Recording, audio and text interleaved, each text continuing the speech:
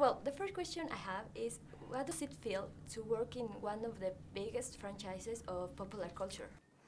It's terrifying because you're not. It's so much more than pop culture, where it's pop culture, but then it's film history, and then it's an icon of cinema, and it, in a lot of ways, is the film that I think inspired, Harryhausen and thus Star Wars, and just like that, it is so close to the origin of sort of like special effects and genre storytelling in the origins of cinema. So you're playing with this incredibly tricky thing, and so there's this huge challenge to A, not be the guy that screws it up, like you don't want to be that guy, and then B, find what people love about the character and the franchise, but then you got to do something new with it. Like we've seen the same remake over and over again, so there was enormous responsibility to not only like not screw up the character and be the guy that was like, oh yeah, he made the really shitty King Kong movie, but then to like do something new, to like do something fresh that audiences feel like they haven't seen before. When people first experienced the 1933 Kong, they're like, I've never seen that. You know what I mean? Like, how often do you go to the movies now and you say, oh my God, I've never seen that before? Yeah. Not a lot. And so I wanted to have people have that same reaction when they watch this. Oh, okay. Sorry. Actually, you made it. So, in your movie, there's this idea that humankind destroy everything. What did you think about this? I mean, it's in there because of me. So, no, look, I didn't feel comfortable playing with the imagery of the Vietnam War without making some sort of statement. I think that's like incredibly charged imagery, and I don't think you can just go and play with that for no reason. And B, I just think that we as humans frequently need to reflect upon ourselves, and it's much easier to reflect upon ourselves in the past than what it is currently. And the Vietnam War and the 70s in general and everything that we were going through at that time is a very scary black mirror to everything happening right now in the world, or at least in America. And I think that we need to really reflect upon the way we live our lives. Kong's pretty good, King. Keeps to himself mostly. Well, you don't go into someone's house and start dropping bombs unless you're picking a fight. We see creatures that can be in our worst nightmares. Was there any particular reason to choose those monsters?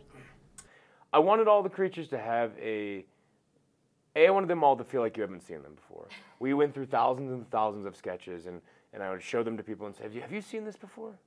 And if someone was like, yeah, it feels like that thing from, and before they could even finish, I would just throw it out. And it would never come back. Okay. Because it felt like such a failure as a film if you've seen the beasts before.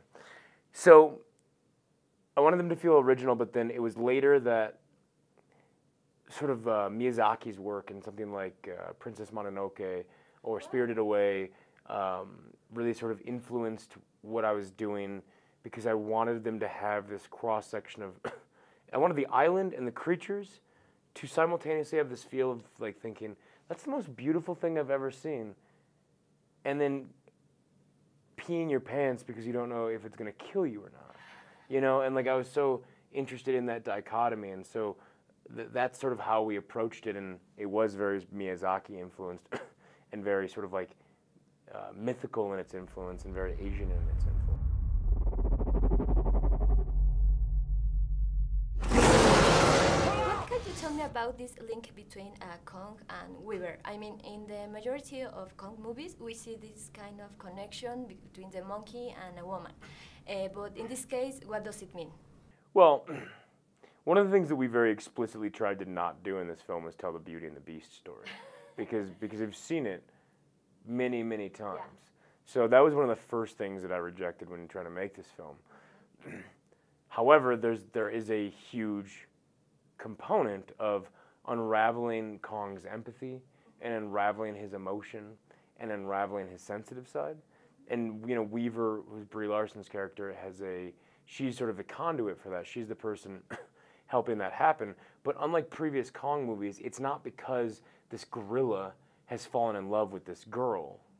She just happens to be the only human who is able to bridge that gap. Okay. You know, it's less about a male-female connection, and then it's more about a bridge between man and beast and man and God, and so it's, you know, it's just not the traditional sort of I'm in love with this woman.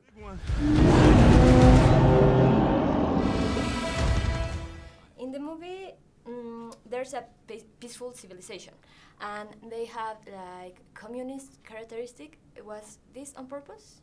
Most villager representations in all of the Kong films have been in some way racist, and one thing that I was very sensitive to was I not only wanted to avoid that, but I actually wanted to do something completely different with them, where they were almost enlightened beyond us, and they had their things figured out.